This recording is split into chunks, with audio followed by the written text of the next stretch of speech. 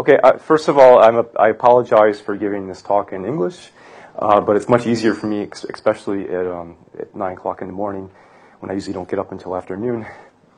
So if I'm speaking too fastly, just tell me to slow down. And also with this talk, I know everyone here has different backgrounds. So if something is too detailed and you want a simpler explanation, just ask me. Or if you want more detail, just ask me as well. Because this is going to mostly be well, some people here are geochemists, some are geophysicists, some are biologists, so it's hard to make a talk comprehensible to everyone. So what I'm going to do today is talk about science for several reasons. The first is that the origin of the moon and Earth are intimately related, as I will show. So if you want to understand how the Earth formed, you really have to take into account how the moon formed as well. Also, if you're interested in exobiology, it's quite likely that there are samples of the ancient Earth on the moon's surface. These are just meteorites from the Earth which landed on the moon. And it's quite possible that some of these rocks are older than the oldest rocks that we have available to study on Earth. Of course, we haven't found any yet, but if we go back to the moon, we will have more samples, and perhaps we will be able to find some. Also, in terms of impact processes, the moon is probably the best place in the solar system to study impact craters because we have pristine examples of impact craters from kilometers in size to hundreds of kilometers in size. Also, if you're interested in volatiles, as I'll show later, it's quite possible that there are deposits of ice near the poles of the moon, and it's possible that these deposits were in place billions of years ago. So this would be a unique aspect to study volatiles in our solar system. And finally, if you're interested in human exploration of the solar system, most likely this is going to start at the moon. The American plan for sending humans into space is to first go to the moon and then to go to Mars afterwards. And also, as I'll briefly mention later, the majority of space missions in the next decade are actually going to be going to the moon. So in the next, well, actually there's 2 missions in orbit around the moon now. In the next year or 2, there will be 2 more launched, and in a couple of years after that, several more. So there's much that's going to be, there's going to be a lot of lunar data available to the public in the next couple of years. Okay, so this is just briefly the overview of this talk. It's going to be divided into 5 parts. If I don't have time, I'll skip the last one. But the first part, I'd like to talk about the origin and early differentiation of the moon. Secondly, I'd talk about what geophysics has to offer us in terms of studying the internal structure of the moon. Thirdly, I'd like to talk about the impact craters, just the processes and what craters look like on the moon. And then after that, show how we can actually use craters to date the surfaces of planets. And if I have time, I'll talk about the evidence for ice near the poles of the moon. Okay, so the first part is just the origin and differentiation of the moon. You will hear more about the origin of the planets in the talk later this afternoon. So I'm just going to go through the early part of this very, very briefly. But the idea is that you start with a nebular cloud, which collapses into an accretion disk such as this, and over about 1 million years or so, these dust particles stick together or accumulate gravitationally, forming asteroidal-sized objects, which are about tens of kilometers to 100 kilometers in diameter. Over another 1 million years or so, these asteroids accrete into larger objects called planetary embryos. These are things that are roughly the size of the moon or Mars, so it's about 1,000-kilometer diameter object. And then over the next 100 million years or so, these objects collide and form larger objects, forming the planets that we see today. And this is just a very short animation showing this process. And maybe you'll see this again this afternoon. But in essence, what this shows is the mass of objects in the solar system versus distance from the sun. So here's where the Earth should be located. And the simulation starts out with hundreds of asteroidal-sized objects, and then about 10. Those who don't know what plagioclase is, it's just a calcium aluminum silicate. This is important because most of the moon's aluminum in the moon is sequestered into these types of rocks in the crust. But these rocks have very old ages. They've been dated to be about 4.5 billion years, which just pretty much dates the origin of the moon. These are believed to represent the primary flotation crust during the crystallization of a magma ocean. And it's also important to realize that there's really no other way to form these anorthosites in large quantities. On the Earth, there are some places where we have where we have anorthosites visible at the surface, but they're very rare. And as I'll show in a second, the entire lunar surface is pretty much composed of anorthosites. So the only way that geochemists know how to form this rock in any significant abundance is by the fractional crystallization of a magma ocean. So what do we know about the distribution of anorthosites? Well, this here is showing a picture, an image of the abundance of iron on the lunar surface.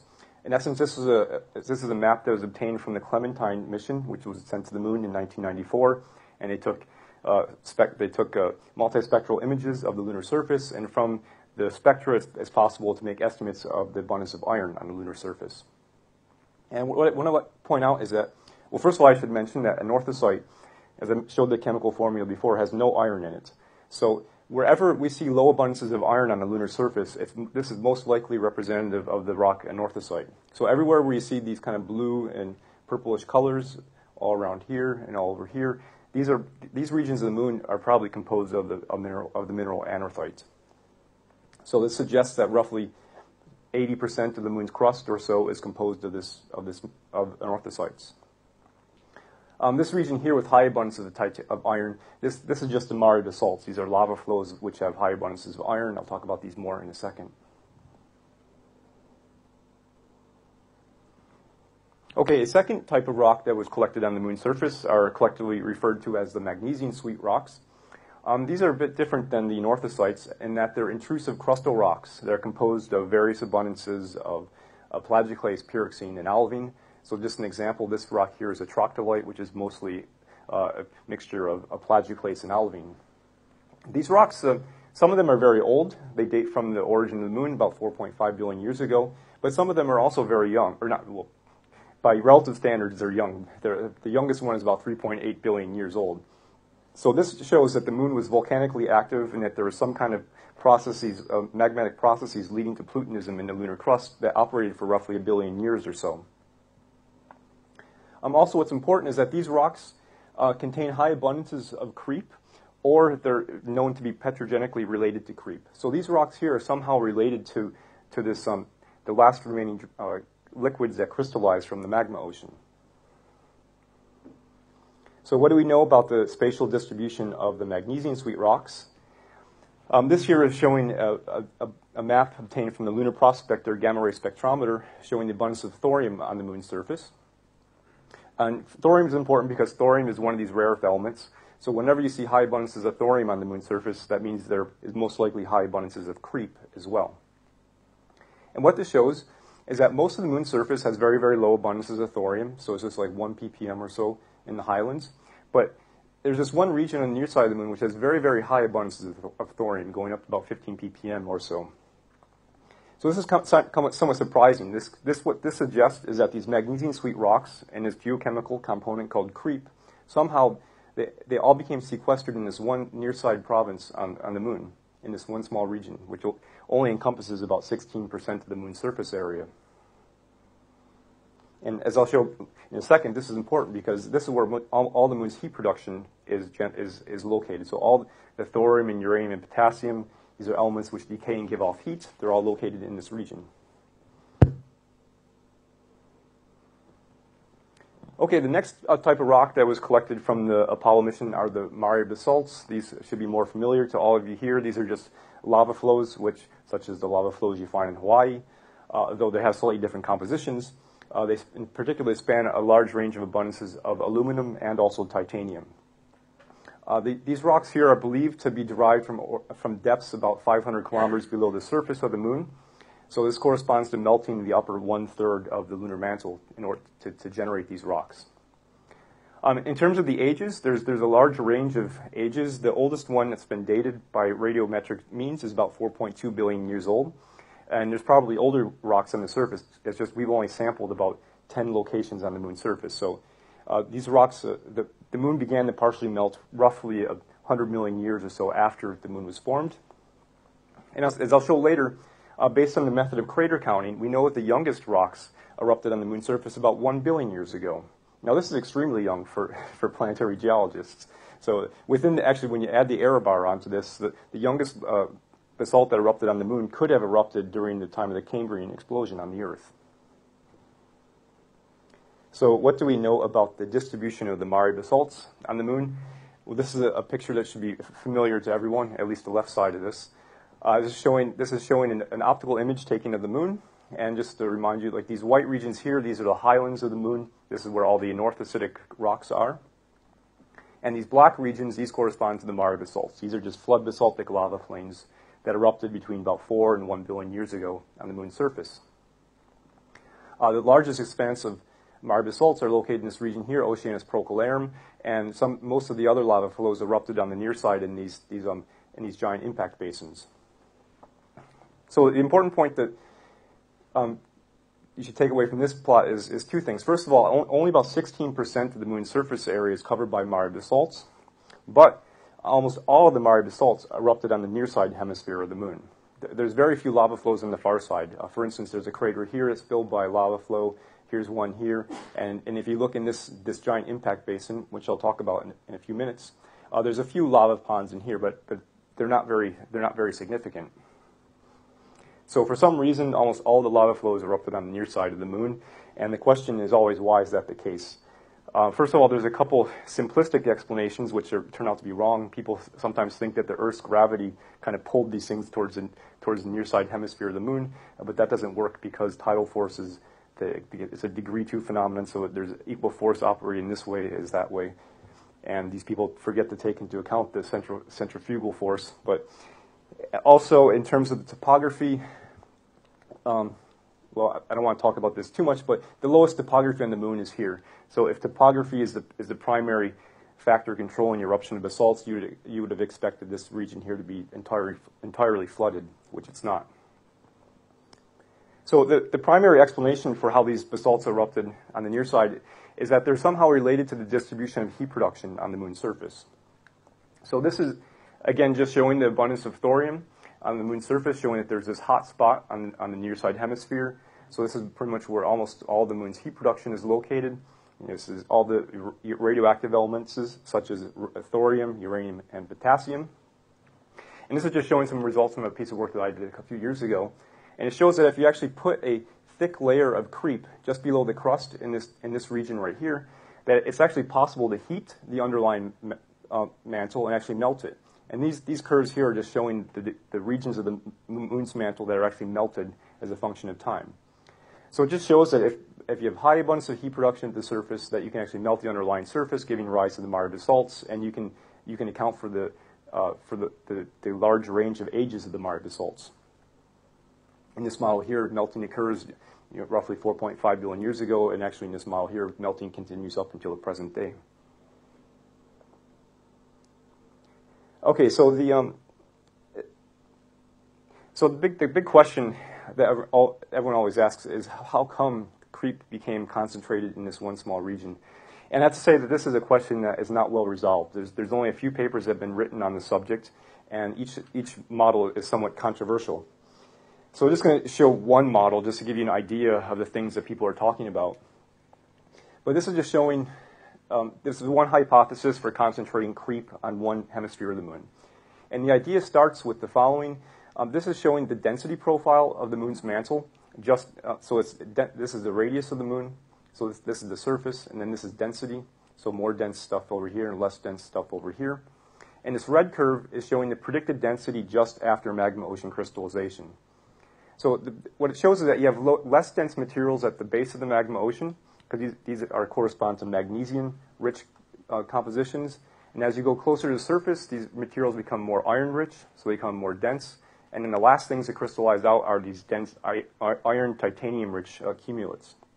So everyone should realize that this is a gravitationally unstable situation. You have dense things on top of light things. And since the moon is hot, you'd expect that this would kind of overturn and achieve some kind of gravitational stability. So these authors, Parmentier and Hess, have suggested that, in fact, this material here will sink, and then this light material will rise.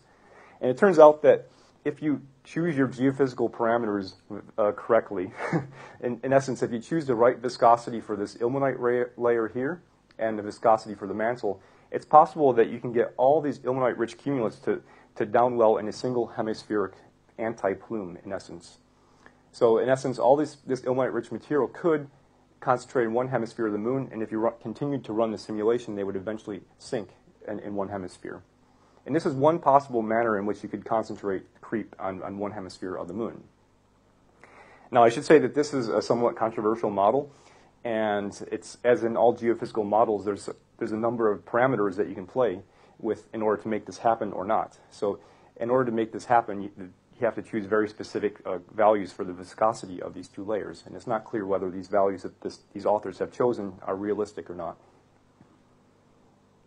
But in any case, this is one of the major unknowns about the thermal evolution of the moon, is how creep became concentrated on the near side hemisphere, and this is just one possible explanation for that.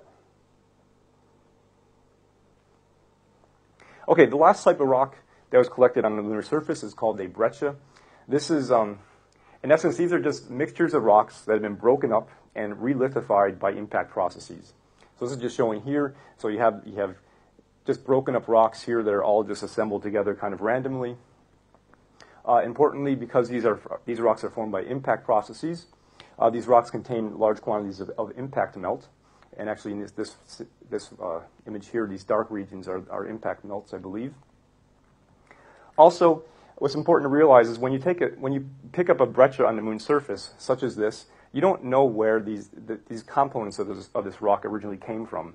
It's quite possible that most of these components in this rock came from the region that you picked it up from, but it's also possible that some of these rocks could have came from thousands of kilometers away. Because if you have an impact on the moon, you throw material out over the surface for hundreds of thousands of kilometers. Some of it will land at this site and then become incorporated into this rock. So whenever you pick any rock up on the lunar surface, it's very difficult to tell where every single clast and every single mineral came from. You would hope that most of the material here came from the region where you actually picked it up, but you can't be certain.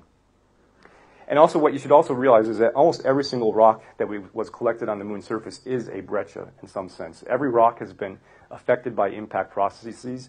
Every rock has been broken up, shocked, and in some senses relithified by impact processes.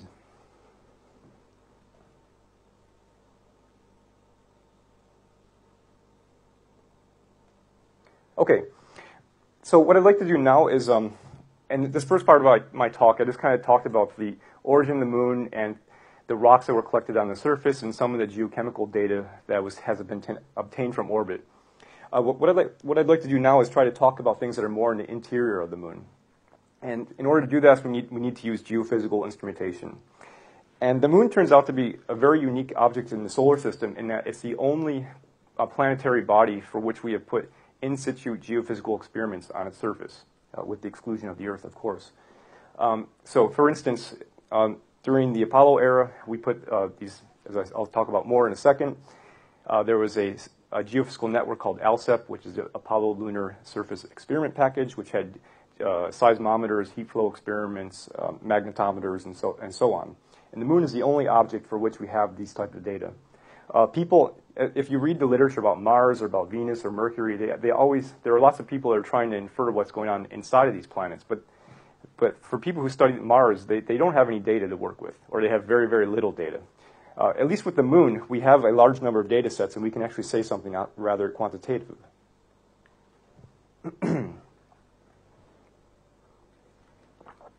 Okay, so the first piece of geophysical data that we have about the moon is actually the topography of the moon. It's the shape. And this is obtained from laser altimeters, which were flown around the moon mostly during the Clementine mission, although there will be several missions in the future that will redo this to much higher precision. And what this shows is, well, first of all, I should say that the topography on the Earth is primarily caused by plate tectonic activity. So you have ridges in the central portions of oceanic basins, and you have mountain ranges where you have subduction zones. There's no subduction or no plate tectonics occurring on the moon whatsoever. Pretty much the primary process that has modified the shape of the moon is impact cratering. So you see all these large circular depressions. These are just the holes that are left over after an asteroid or a comet smashed into the moon's surface at several kilometers per second, forming an explosion and digging a hole. So this is an example. Here's the Imbrium Basin. You see a slight topographic depression. Here's the Serenitatis Basin next to it, Chrysium nectaris. On the far side of the moon, you see this giant hole. This is referred to as the South Pole Aitken Impact Basin. And this turns out to be the largest impact basin that's been recognized in our solar system. So this is huge. It's about 2,000 kilometers across. It's about 8 kilometers deep in the center, and the highest mountains just north of the basin are about 8 kilometers in elevation as well. So there's about 16 kilometers in elevation between the deepest portion in this basin and the highest mountains just north of it.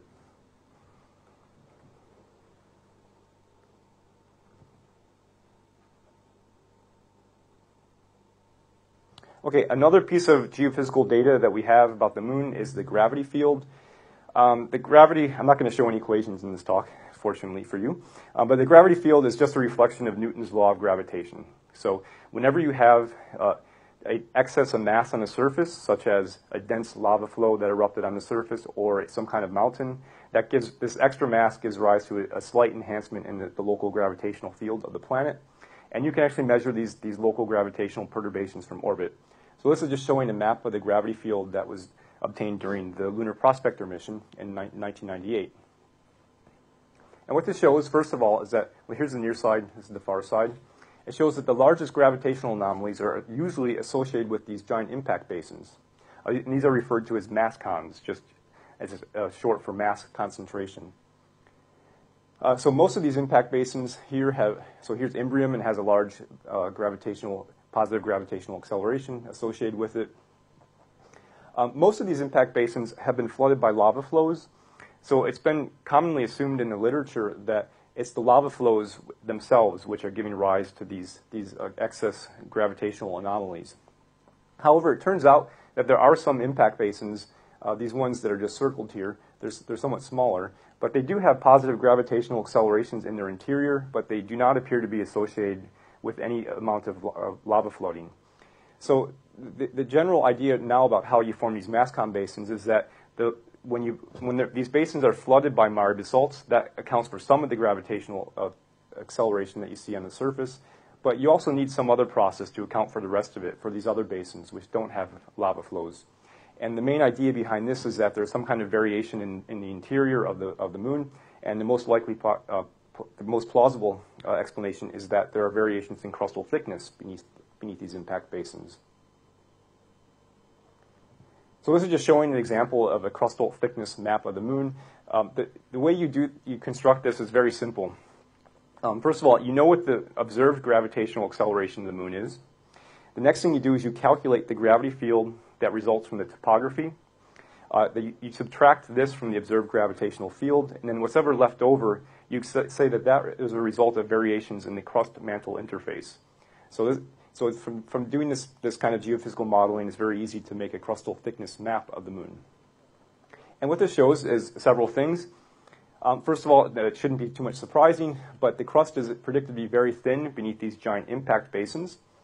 This is just a fact because you have when you form these impact basins, in essence, it's just an asteroid smashes into the moon's surface and it's a giant explosion, and you dig a big hole and you thin the crust in the process.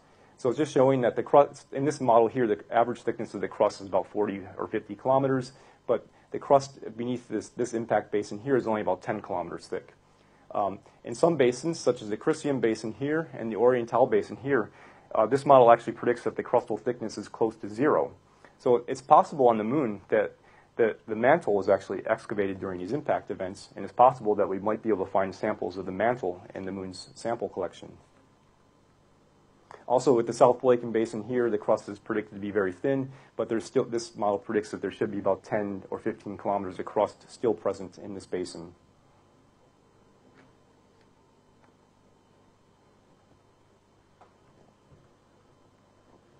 Okay, the next piece of geophysical data we have for the moon is seismology.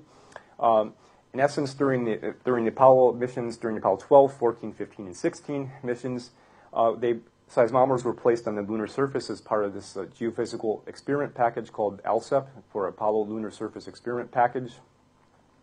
These seismometers they operated concurrently from when they were turned on, roughly in about 1972, to when they were turned off in about 1977. Now, the unfortunate aspect about the ALSEP experiment is that there's only 4 seismometers on the moon's surface, which is shown in this image here. two of them are very close to each other, so this really counts as one seismometer. So in essence, we have a geophysical network of seismometers, which is in essence a triangle on the moon's surface, and there's roughly about 1,000 kilometers of separation between each vertex of this triangle.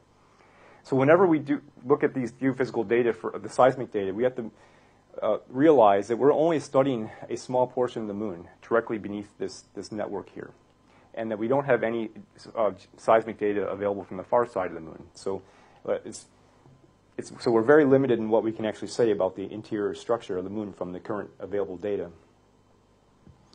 This just shows some of the aspects of the moonquakes that were detected. In essence, there are 4 different types of moonquakes. The first one is actually an external event. They're meteoroid impacts. These are just like small asteroidal or cometary objects which smashed into the moon's surface. We detected about 1,700 of these during the roughly 5 to 7 years of operation of the seismic experiment. We also detected 9 artificial impacts, and by artificial, these are just, in essence, when the humans went to the moon, they had brought these big rockets with them, and when they left, they smashed parts of the rockets into the lunar surface. So we have 9 of these artificial impacts of stages of the Apollo Saturn V rockets. In terms of internal events on the moon, we detected 28 shallow tectonic moonquakes. These are somewhat rare. The most energetic had body wave magnitudes up to roughly 5 or so, and most of these moonquakes are thought to come from the upper 100 or 200 kilometers of the lunar mantle. But by far the most numerous type of moonquake that was detected were these deep moonquakes. These occurred about 1,000 kilometers below the surface. It's more than halfway to the center of the moon.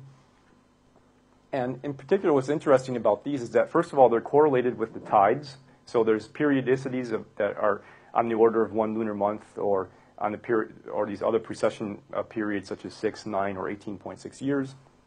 And also, even though there were 7,000 deep moonquakes, all these 7,000 deep moonquakes occurred at 100 discrete regions. So in essence, what this means is that you have about 100 fault planes in the moon, and as the moon goes around the Earth, you just have these faults just slip.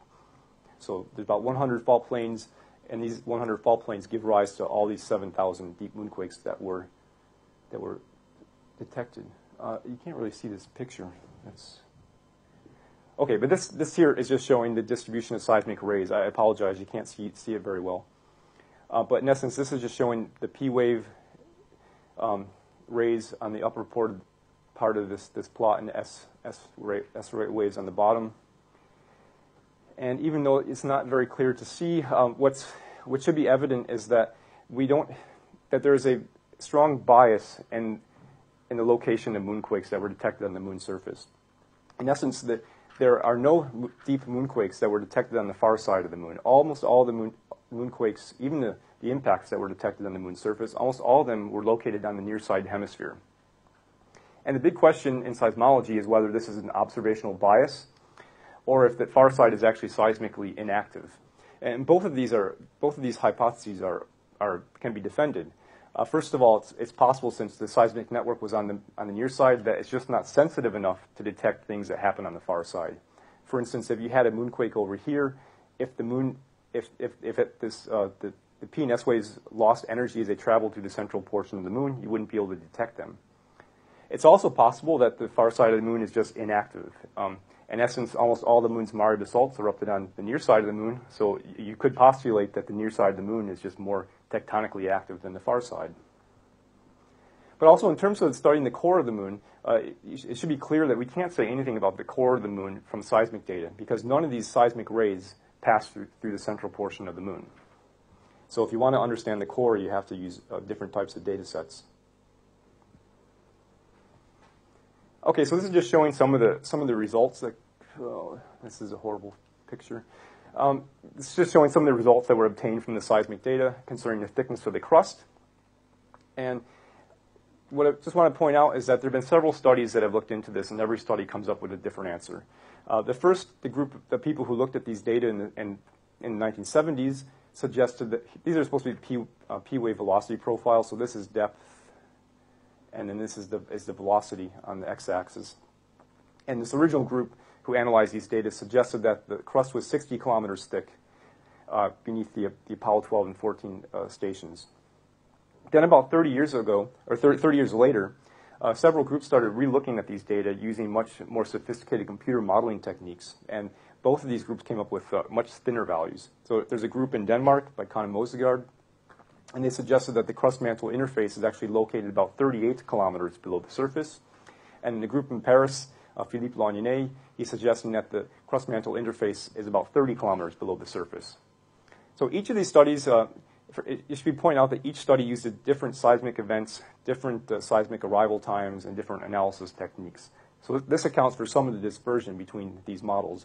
But at the same time, it should be clear that at least these newer models here are much thinner than the original value of 60 kilometers that was obtained during the Apollo era. And if you believe Philippe Longnet's number, the crust is actually 1/2 as thick as was previously believed. Okay, in terms of another thing you'd like to use seismology for is to look for seismic discontinuities within the mantle. Seismic discontinuities could be a result of phase transitions, or it could be a result of compositional layering. And again, there have been several studies, and there's not much consistency between these. Some studies, the original ones and the later one by Philippe Longnet, suggested that there might be a seismic discontinuity about 500 kilometers below the surface. And people originally interpreted this as being the depth of the lunar magma ocean itself. In a later study by Kahn and Mosegaard, they suggested that there was some kind of something happening around 550 kilometers below the surface.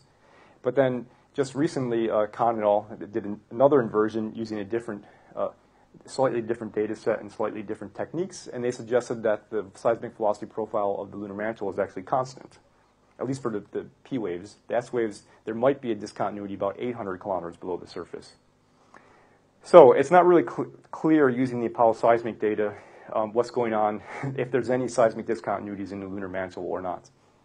And for this reason, we really need to have more seismic data for the moon. In particular, just by using 3 seismic stations, it's very hard to make a velocity model. We would ideally like to have about 10 or 20 stations on the moon. And also, if you read the terrestrial literature, you'll notice that most of the people who study seismology now, what they do is seismic tomography. So they study small variations with respect to these reference models. So the lunar people can't even get the reference model correct. So we really need more seismic data. Okay, well, as I mentioned before, seismic data can't say anything about the core of the moon. So we have to use alternative means to study the core. And one of these is by using the technique of lunar laser ranging. And the idea behind this is that during the Apollo missions, they placed these retroreflectors on the surface, and during the Russian Luna missions, they had a Lunokhod 1 and Lunokhod 2 rovers. They had a laser retroreflector here. And what you do is there's stations on Earth where you just shoot a laser at the moon. It reflects off of these things, and then you detect the signal back on Earth. And then you can, by using the time of travel of this laser light, you can determine how far away the Earth station is to these stations on the moon. And if you range to several of these different stations, you can actually reconstruct the orientation of the moon very accurately. And I should say now that the accuracy of these ranges from the Earth to the moon are on the order of 2 centimeters. And there's actually a new station that's going to start ranging to the moon called Apache points, and they have an accuracy on the order of millimeters. So these data are very, very precise. So what type of signals do you see in these LLR data? Well, there's 2 types of signals you see. Well, first of all, this is what you see. These are called optical librations, and these are caused by as a result of the moon's eccentric and inclined orbit. So, in essence, the moon's orbit plane is inclined to the Earth's to the ecliptic plane by about 7 degrees, or about 5 degrees, and this causes the moon to kind of wobble back and forth as it goes around the Earth, at least viewed from our perspective. Also, the moon has a slight eccentricity. So the moon gets closer and farther away, so you can actually see the moon. It kind of comes in and it kind of goes out. So this is the major signal that you see with these LLR data. But it turns out that this signal isn't very interesting because Newtonian mechanics explains this very precisely. But what people who do these ranges are interested in are called physical librations. And these are smaller signals that you can't see on this plot here. And what they are is they're just a result of gravitational torques caused by the Earth on the moon's mantle. And it turns out that if the moon has a molten core, that in essence you put a torque on the moon's mantle, but not on the core itself. So in essence, what happens is that the mantle and the core of the moon are rotating somewhat separately. So you have a small velocity difference between the core of the moon and the overlying solid mantle. And the velocity difference between the core and the mantle is predicted to be on the order of a couple centimeters per second. And this gives rise to dissipation, and this dissipation is visible in these lunar laser ranging data. So the people who do these things, they're pretty convinced that they see these dissipation signatures associated with a core. So they think that the moon does have a core and that it is actually molten. Also, these people see evidence for dissipation in the deep solid portion of the mantle. So this suggests to these people that perhaps the deep portion of the lunar mantle might be very hot, perhaps even partially molten.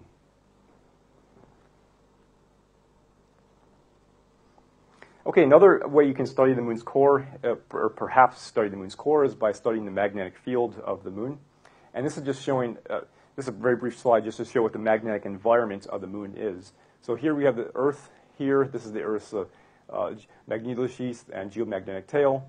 And this is just showing the orbit of the moon. And what this shows is that most of the time the moon is actually in the solar wind. But about 2 days per month, the moon passes through the Earth's geomagnetic tail lobe.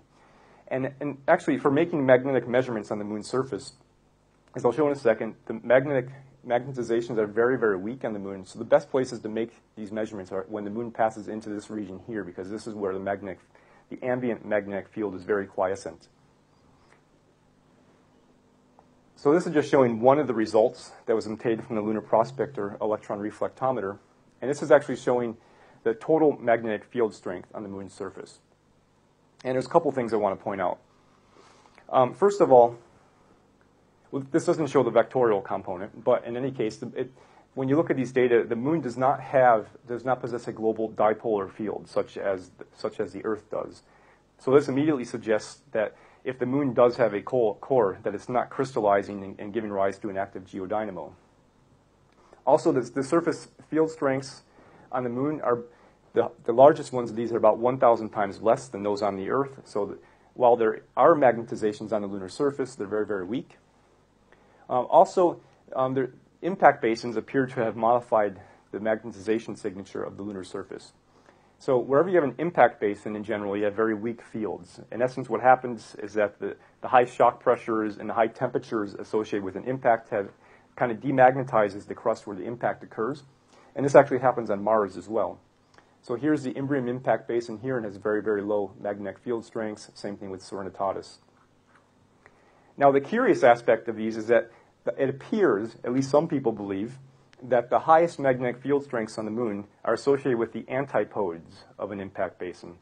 So for example, here's the Imbrium basin. If you look on the other side of the moon, exactly 180 degrees away, which is right here, you have a high magnetic field strength.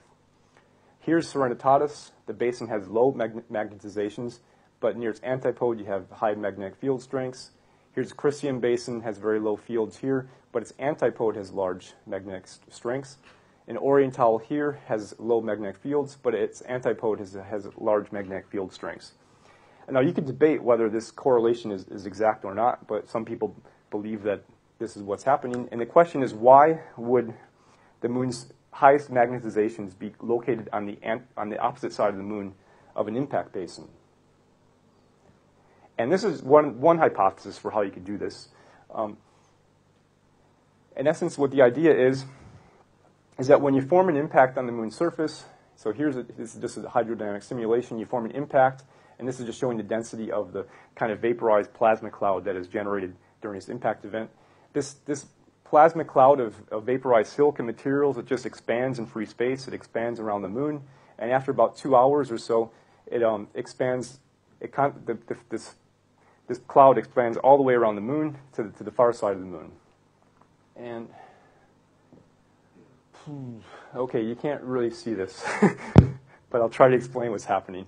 In essence, this is just showing what would happen if there was an ambient magnetic field. So pretend there were magnetic field lines that were just horizontal like this. And this is supposed to be show the expansion of this vapor cloud. And since this vapor cloud is partially ionized, it's a plasma, what it does is it sweeps up all the ambient magnetic fields, and then it concentrates the magnetic fields near the antipode of the impact basin. So for very short periods of time, about 2 hours after the impact, it's possible that you could have very, very, very high magnetic field strengths on the opposite end of an impact basin. Okay, so this is just showing what our current idea of what the interior of the moon looks like, based on all these geophysical data I've been talking about. So first of all, this black region here is just showing the crust and just showing how the crust varies in thickness. This is derived from both the seismic and the gravity data. So the crust of the moon on average is about 40 kilometers thick, and it's thin beneath some of these giant impact basins, such as the South Pole Lake Basin over here. In terms of seismology, this is just showing the relative locations of the 4 seismometers on the moon's surface. We've determined that there are shallow moonquakes that occur in the upper 100 or 200 kilometers of the moon's mantle. And these are very rare. Only 28 were detected over about a 7-year time period. There's a possibility for a seismic discontinuity about 500 kilometers below the surface, but this is being debated, so it's not clear if this is real or not, or if it is real, if it goes all the way around the moon or not. There are a large number of deep moonquakes that occur with tidal periodicities. So these are about 700 to about 1,000 kilometers below the surface. In terms of the core of the moon, based on the lunar laser ranging data, we think that the moon has a molten core, which is about 350 kilometers in radius, with large error bars associated with this. And if the moon does have a molten core, it's almost positive that it also has a solid inner core, because the moon has been cooling over 4 billion years, and some portion of this core must have crystallized out. So the moon probably does have a solid inner core, though its size is totally unconstrained. And also, it's quite possible that this region just above the core mantle boundary, based on the dissipation that has been detected in the lunar laser ranging data, it's possible that this region, the moon right here, might be partially molten, or at least there's a large amount of energy being dissipated in this region of the moon.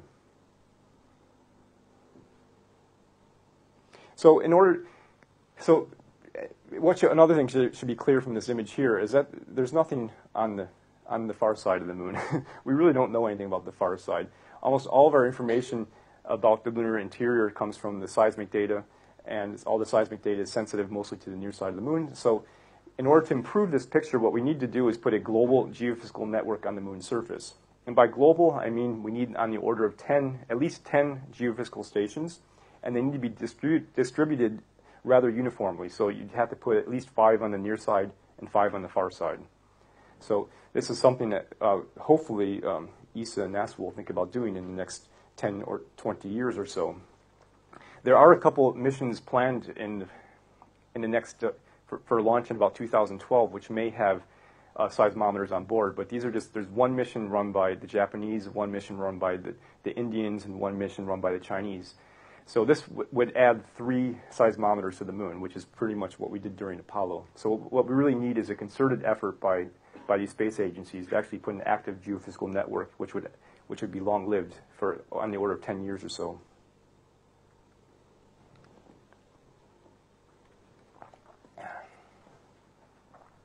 Okay, so next part of my talk is going to be impact cratering.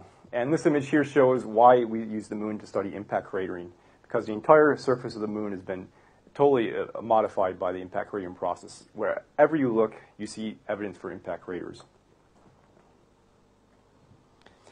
This shows why we don't study impact craters on the Earth, or why the Earth is not the best place to study impact craters. This is just showing the distribution of known impact craters on the Earth, and there's currently about 170 of them. Most of these are located within the Precambrian shields. They're somewhat old.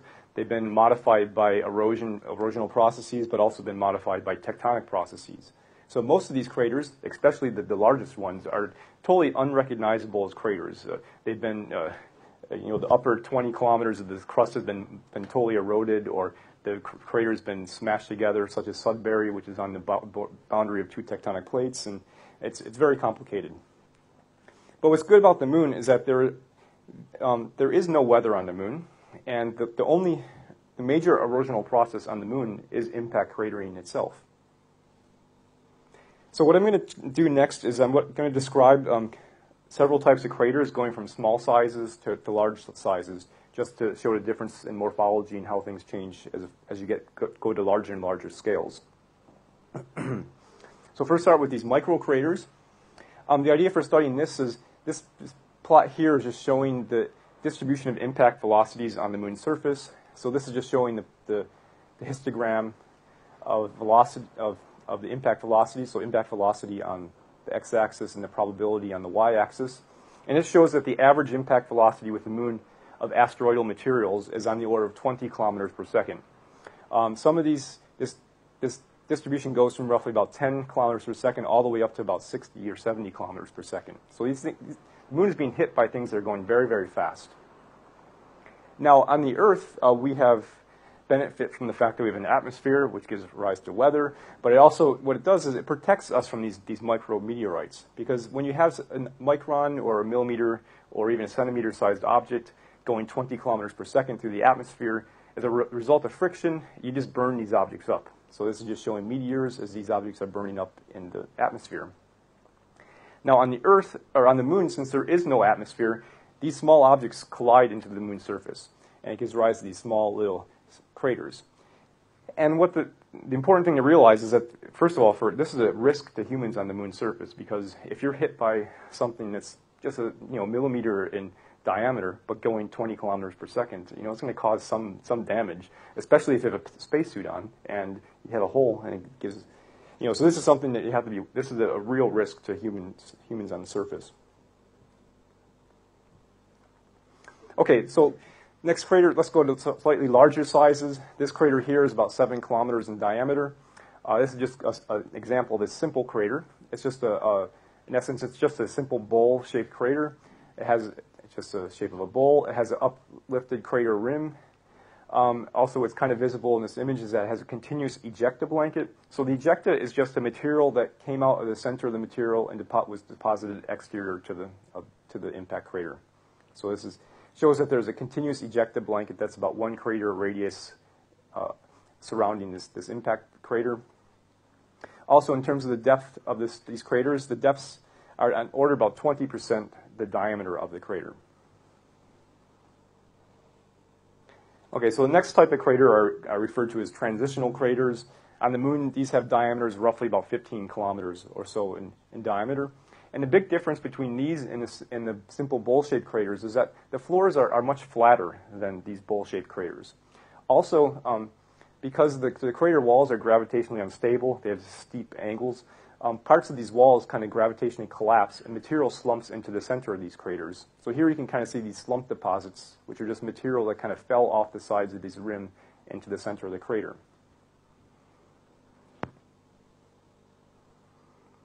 Okay, here's the next example. As you go to larger sizes, they're called complex craters. This is an example of the Euler crater, which is about 28 kilometers in diameter. And there's two things which make these different than the previous craters. First is that the floors are very flat. You can't see this diagram at all. It's in essence what it's showing is the depth versus diameter. And it just shows that the depth versus diameter craters is like this, and then you get to 20 kilometers, and then it's shallower. So there's a transition around 20 kilometers on the Moon. So this is just showing that the floor of these craters is very flat. The big difference is that it actually has a central peak or a central mountain range in the center of this crater. And also, it's kind of hard to see on this screen here, but you can also see that the crater wall has been modified by gravitational slumping. So materials have slumped off the side of the crater wall into the center of the crater.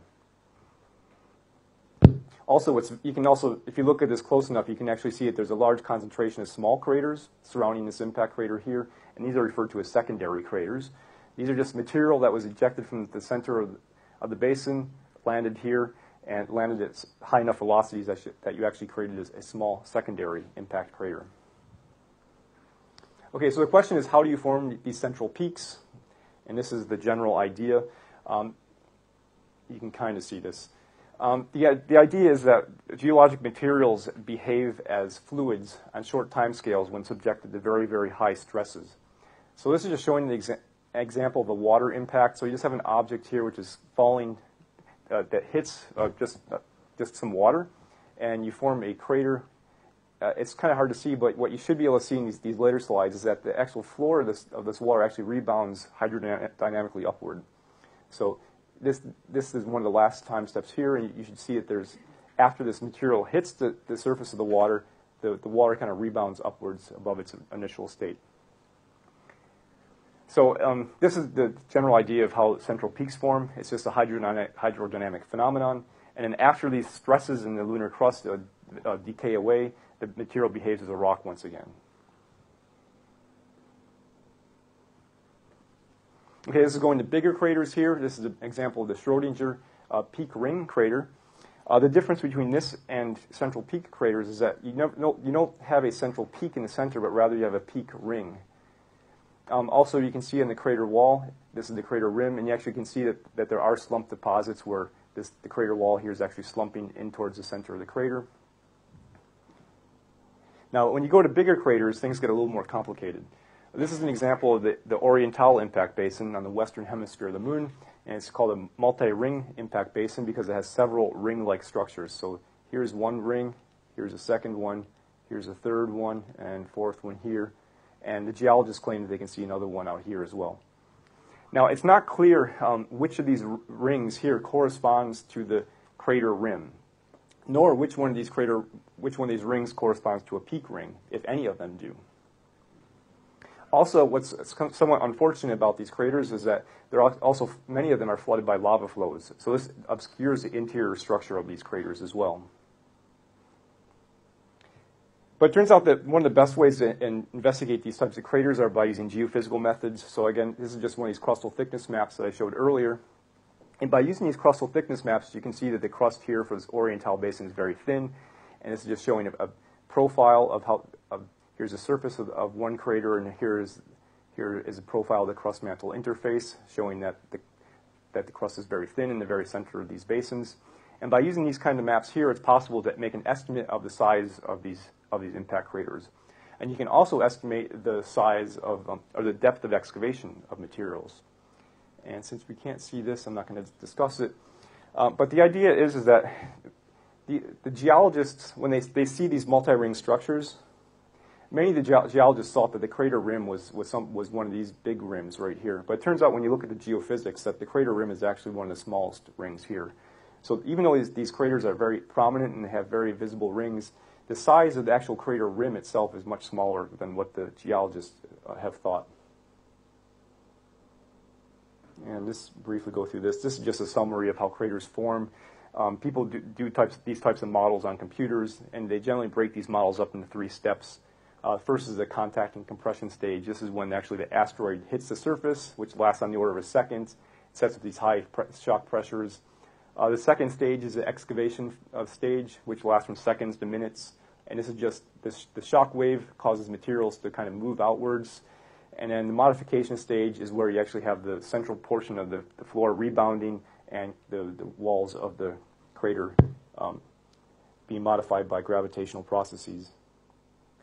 And just briefly, this just shows from these models what happens. So you have a hole on the moon's surface, and you want to know what happened to the materials that were in that hole. And it just shows the materials that are next to the impact site itself. This material here is vaporized. Just surrounding this shows material that was melted. And the material that was actually ejected out of the crater, forming an ejecta blanket, is here. And it shows that the depth of excavation is actually very, very shallow compared to the final crater that's formed. So the depth of excavation is on the order of 1/10 of the diameter of the crater. And then this material here, this is not actually ejected. This material here is just kind of displaced downward and outwards. And just briefly, you've all heard about the Martian and lunar meteorites. Well, this is just showing an example of how you can form these things, is that some of the materials that are ejected off of the surface of Mars and the Moon are ejected at very, very high velocities. Some of them exceed the escape velocity of the planet. And this is just showing some of the velocity of material that's ejected from an impact cratering event as a function of distance from the center of the crater. This is for a Mars impact that's about 2 kilometers in diameter, I believe. But this shows that all this material here is actually is ejected from the crater at velocities in excess of the escape velocity. So all this material will be put in orbit around the sun, and it's possible that over millions of years that these materials might land on the Earth. It's also possible that we have materials that are ejected from the Earth, which will land on the Moon, and there's been a group that studied this problem, and they think it's quite feasible to actually go to the Moon and search for terrestrial meteorites. And as I mentioned before, this would be very useful because some of the oldest rocks that have been dated on the Earth are only on the order of 4 billion years old or so. So it's quite possible that early in the solar system evolution, when impact cratering was a more important process on the Moon and Earth, that some of these large impact craters about 4.5 billion years ago could have ejected meteorites from the Earth's surface, and they could have landed on the Moon. And if we can find these would be a very interesting samples to study in order to piece together the Hadean evolution, geologic evolution of the Earth. And I don't have time to say anything about that. Okay, so next what I'd like to do is show how we can actually use impact craters to date this planetary surfaces.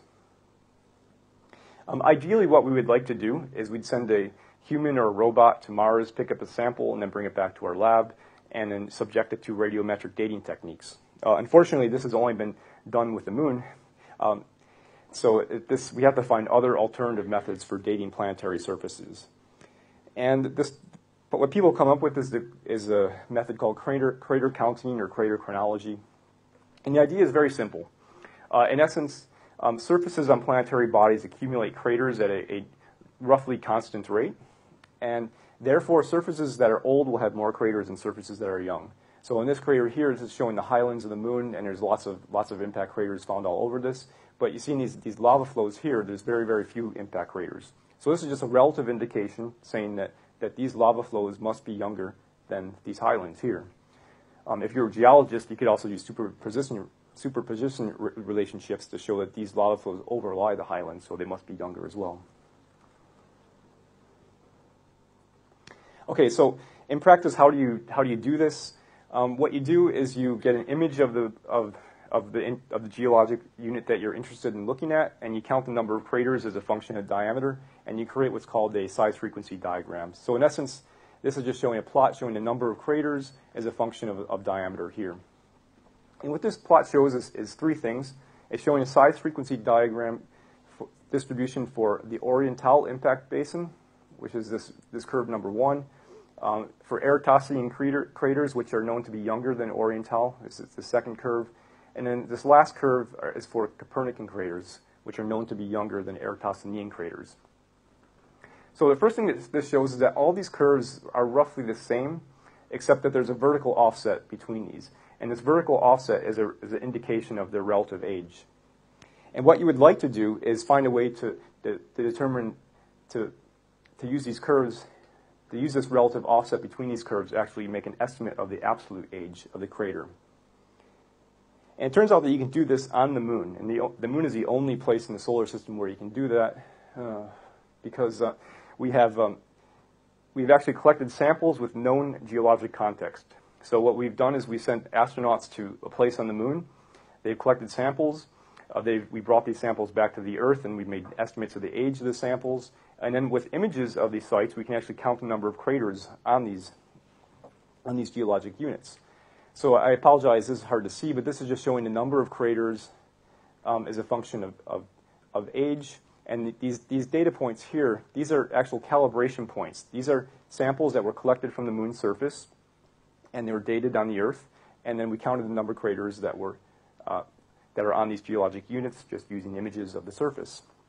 So by using the lunar data, we can actually calibrate this curve. So if we go to somewhere else on the Moon's surface and we know that there's, say, 100 craters that are greater than 1 kilometer, we look on this curve and it shows that it's about 2 billion years in age.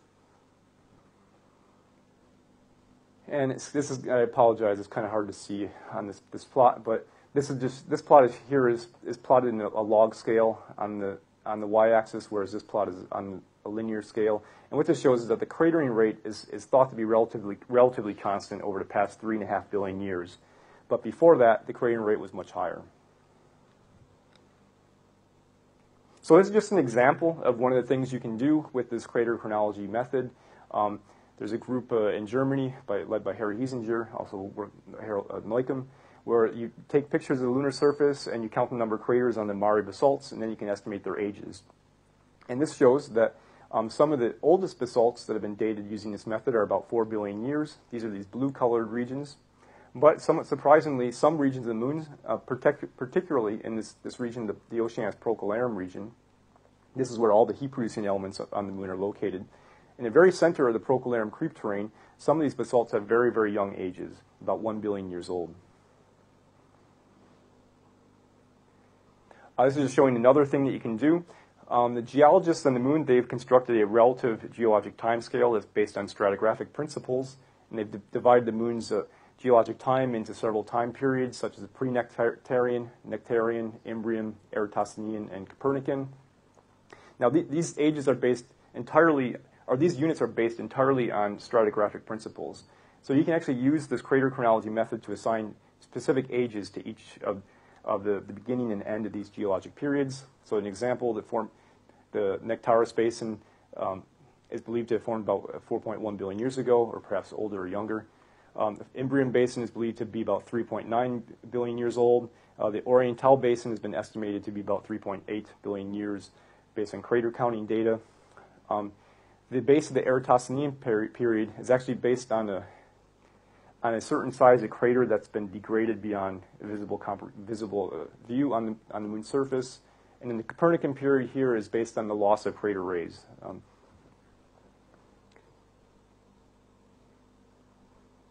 Okay, now what I'd like to next point out is that this crater chronology that I've just discussed is very useful, and because we can't go to every single location on the moon and obtain samples and bring these samples back to the Earth and use radiometric dating to date them. So the crater chronology method is very, very, very useful for estimating ages far from the Apollo landing sites. However, there are a large number of uncertainties with this crater chronology method that you should be aware of. So when people tell you that the age of a certain geologic unit on Mars is 3.2 billion years, you should realize that there is an uncertainty in that number that could be as large as a factor of 2. So this is just showing some of the errors associated with the lunar crater chronology method. This is just showing 3 geologic timescales that have been developed by 3 different groups of researchers, and it's showing that they're slightly different. One of the big differences that's still somewhat unresolved is the age of the Nectaris impact basin, which defines the Nectaris impact basin defines the end of the Nectarian period. And some people think that Nectaris formed about 3.9 billion years ago, whereas others think it might have formed about 4.1 billion years ago. Also, the big difference in this plot here, it's kind of, I apologize, it's hard to see on the screen, but the base of the Copernican is different in these three different geologic timescales. So this is another thing that needs to be taken into account. Also, I have a student that's working on a project showing that the impact cratering rate on the moon's surface is actually not uniform everywhere. And the idea for this is twofold. In essence, the moon is in synchronous rotation, so that we only see one hemisphere of the moon at a time. So the moon is kind of just going around the Earth like this. And in essence, more impacts occur on the leading hemisphere of the moon, just as if you're driving a car in the rain and you have more impacts of water on the windshield of the front of your car as opposed to the back of the car. So this model predicts that there should be about 20% more impacts occurring on the leading hemisphere of the moon as opposed to the trailing hemisphere. Also, there's more impacts that occur near the equator than near the poles of the moon. And this is just a reflection of the fact that most of the near-Earth asteroids are actually, their inclinations are not randomly distributed, but rather most of the inclinations of the near-Earth asteroids are close to the ecliptic plane. So it just turns out that more impacts occur near the equator than near the pole based on geometric reasons. But in any case, this just shows that the variation in the moon's cratering rate varies by a factor of about 40% from this region here to this region here. So this is another thing that needs to be taken into account when you do a precise crater chronology of the moon. Another thing you'd like to do is try to estimate the ages of geologic units on other planets using the similar crater chronology method.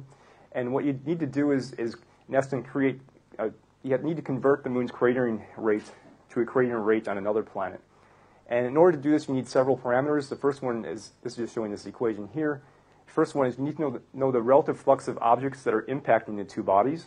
This is quantified by this parameter here, RB, which is R bolide. You need to know the surface gravity of the two planets. That's easy to know. And you also need to know the average impact velocity of these asteroids and comets on the two bodies. Now, it turns out that estimating the relative flux of objects impacting two bodies is not very easy to do, nor is estimating the average impact velocity of asteroids on other planets, such as Mercury and Venus and Mars. And the way that people do this is by using models of the orbital elements of the asteroids, and then they can from using these models of the orbital elements, they can estimate the velocity that these objects will smash into other planets. But it's important to point out that that when you estimate RB, or when you estimate the average impact velocity, these are based on models and it's not based on observations. And several of the leading crater chronologists, they often cite that there should, at least when you're studying the crater chronology of Mars, there's a potential factor of 2 error in the crater chronology method. So this means that if you have a site on the surface of Mars that's 3 billion years old, it could be 1.5 billion years old, or it could be 6 billion years. So this is a large uncertainty, and this is something that needs to be addressed.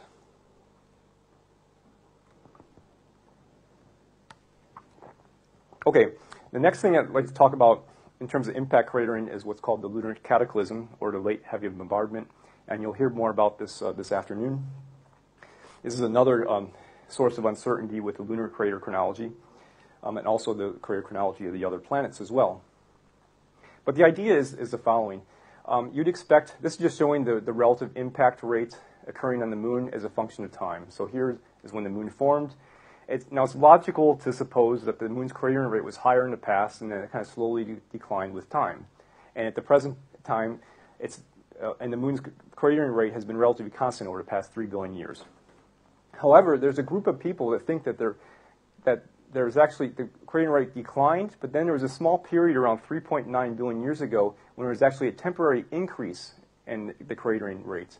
And then this cratering rate decayed down very rapidly. So there's this continuous decline in the cratering rates of the Earth-Moon system, and then there's a spike superimposed at 3.9 billion years. Now, this is kind of crazy. Some people believe it, some people don't. But the question is, why would someone think that there is a spike in the cratering record at 3.9 billion years? And the way this came about relates to how you actually measure the age of an impact basin on the moon's surface. So just an example, this is showing here, this a breccia coming from the Apollo 16 site. So what most people assume when you pick a rock up on the moon's surface is that this rock came from the nearest large impact basin. So Apollo 16 is very close to the Nectaris impact basin. So most people assumed that most of this rock is composed of materials that came out of the Nectaris impact basin. In particular, these dark regions here, these are impact melts, these are rocks that were probably melted during these giant impact events.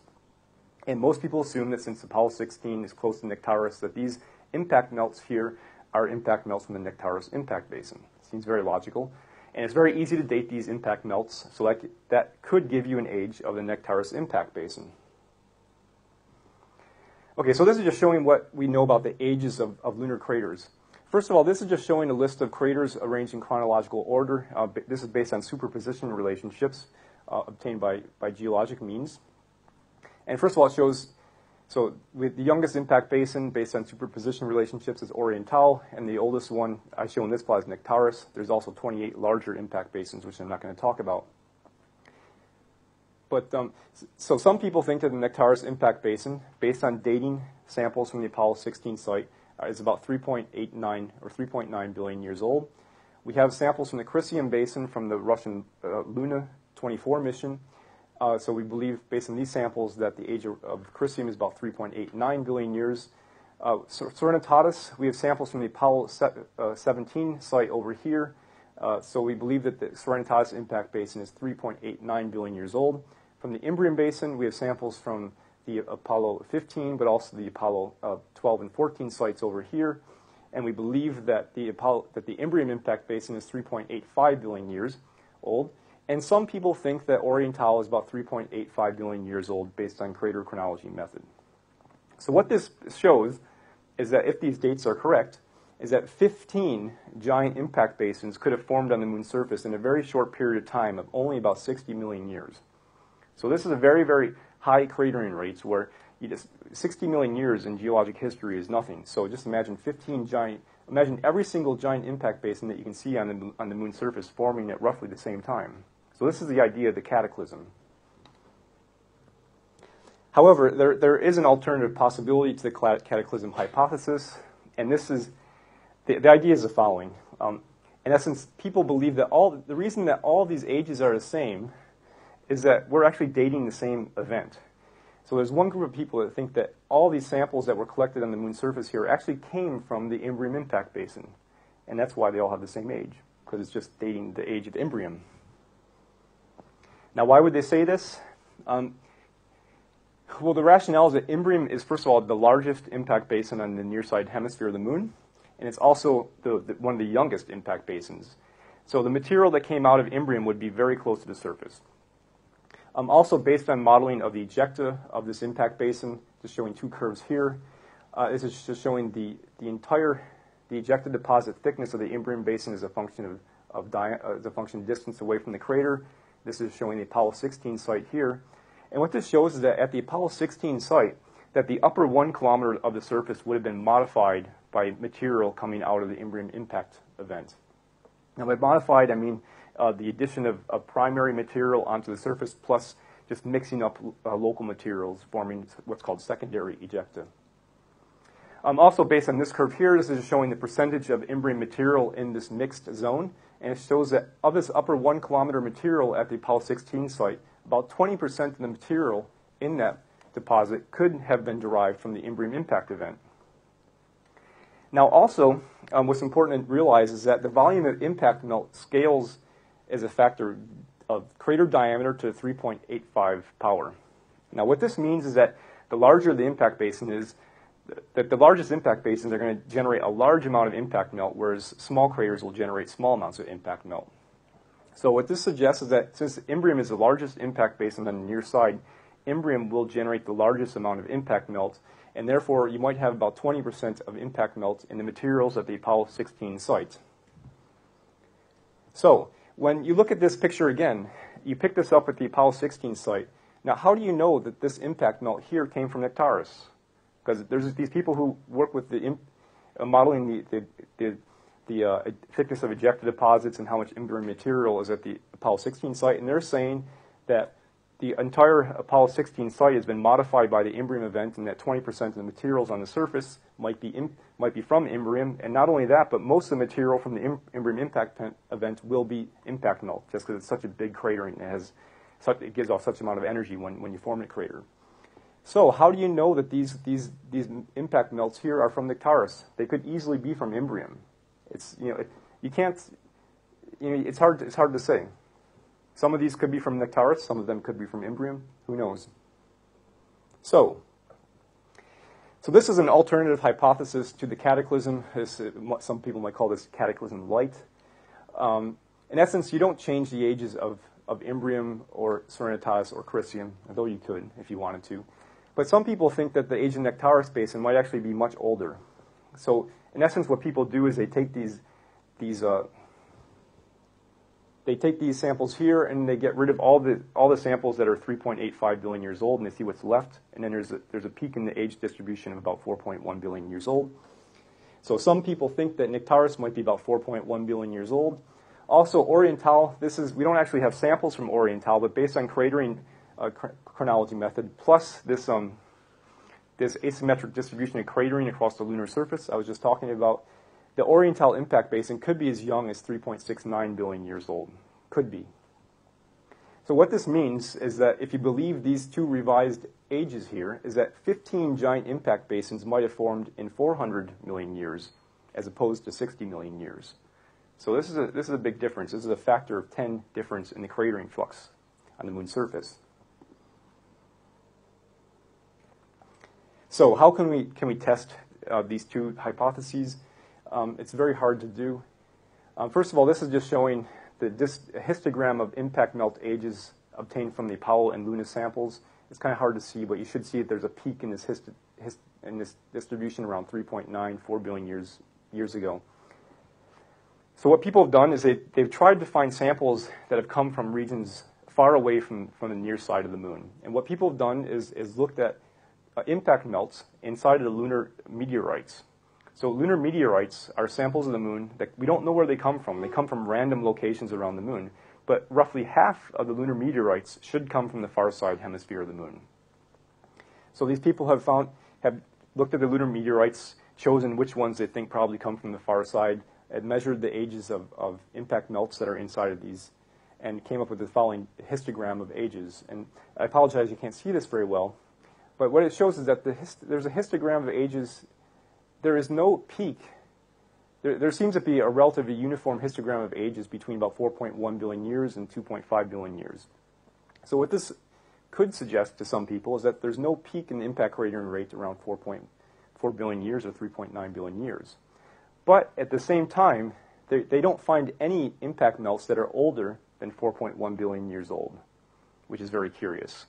So some people might say that, well, the reason there's no impact melts that are older is because there weren't any giant impact basins forming then. They all formed at 4.1 billion years ago. And this is very controversial, and it's really difficult to interpret these data, and each side of this cataclysm debate uses the same figure here to support their position. So how can we test this hypothesis in the future? It's going to be very hard to do. But in essence, what we will need are more samples from the moon at controlled locations. Because with the lunar meteorites, we really don't know where they came from. Although most of them probably came from half of them probably came from the far side. And I'm not going to say too much about this because you're going to see this afternoon. But the question is, if there was a cataclysm, how could you form a cataclysm? How could you form a spike in the cratering rate 3.9 billion years ago? Well, there's several hypotheses. One is that a star passed close to the Earth and dislodged lots of materials from the Oort cloud, and these objects smashed into the inner solar system. Another possibility is that there might have been a fifth planet close to the asteroid belt. And in this hypothesis here is showing that there could have been a migration of the giant planets. So in essence, you start out with a large amount of small cometary objects here. The orbits of Jupiter, Saturn, Uranus, and Neptune, they change very rapidly as they go through a mean motion resonance. And when this happens,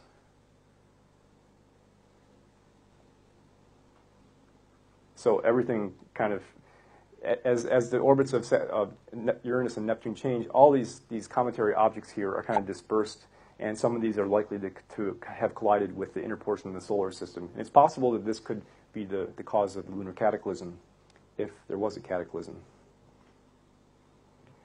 Okay, I'm briefly just going to talk now about the possibility of ice on the moon. This is perhaps of more interest to the exobiologists here. And the reason ice and volatiles on the moon are important is because it's important for human activities. You need to have air to live on the moon. You also need to have water to grow plants. And also, in order to get to the moon and back, you have to have rocket fuel. So if you have a source of water or ice, you could potentially make all three of these things. So why would we expect to find ice at the poles of the moon? This is related to the orbital geometry of the Earth-Moon system. So this is showing the sun is over here. Here's the Earth. Here's the moon. It just shows that first of all, the orbit of the moon is inclined by 5 degrees to the ecliptic, and the inclination of the moon's spin axis to the ecliptic is about 1.5 degrees. So it's practically zero. So the moon's spin axis is nearly perpendicular to its orbital plane and the orbit plane of the Earth. And what this means is that radiation from the sun is going to be nearly perpendicular, is going to be nearly parallel to the surface at the poles. So if for some reason you had a small indentation at the pole, such as by an impact crater, it's possible that sunlight might never fall inside of this crater, just because the solar radiation is going to be parallel to the surface like this. And it's also, I should point out that this current orbital geometry has been pretty stable over the past 3.5 billion years. So if it turns out that there is ice in the poles of the moon, this ice could be very old, up to about 3 billion years old or so. Okay, so how do you determine regions that never receive sunlight on the moon's surface? And the way you do this is that you actually just take pictures of the moon's surface. And if there's regions of the moon that are always black, that means that the sunlight's not falling there. So this is what they did with the Clementine images during the Clementine mission in 1994. And this map here is just showing the percentage of the surface that is, the percentage of time that the surface is illuminated by solar radiation. So whenever you see these bright colors of red and white, this means that the surface is illuminated by the sun all the time. And whenever you see these regions that are dark, such as in this crater here and that crater there, that means that these regions never receive any sunlight. So at the North Pole, there's two potential craters where there's no sunlight ever falls. The same thing happens at the South Pole. There's a couple of big craters here. But what I should point out is that the orbital geometry of the moon changes slowly over an 18.6-year time period.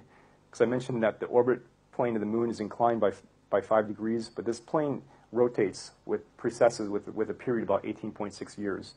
So it's not clear if these regions are always in permanently shadow. So we need more images over longer time periods to see if this is the case.